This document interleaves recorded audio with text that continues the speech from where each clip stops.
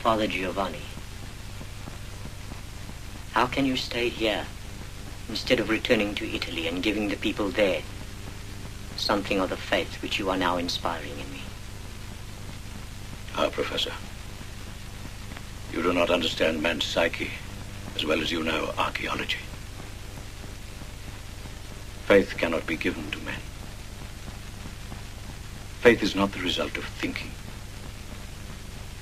It comes from direct knowledge. For example,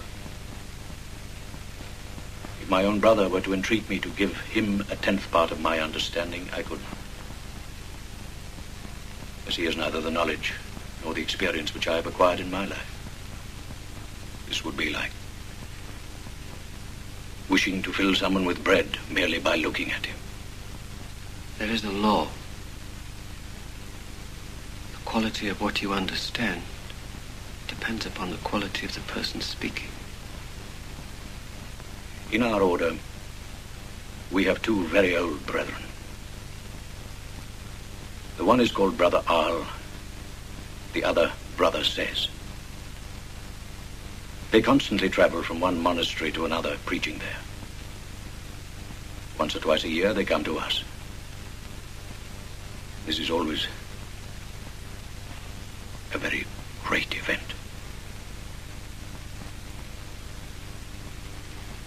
When Brother Says speaks, it is like the song of the birds in paradise. Brother Arl's speech has almost the opposite effect. He speaks badly and indistinctly. The stronger the impression made by Brother Says, the quicker it evaporates until there is nothing left. Brother Arl makes almost no impression, but what he says penetrates into the heart and remains there.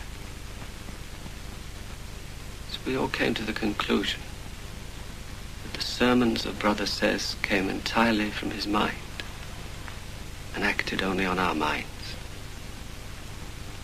whereas those of Brother Arl came directly from his being and acted on our being. Yes, Professor.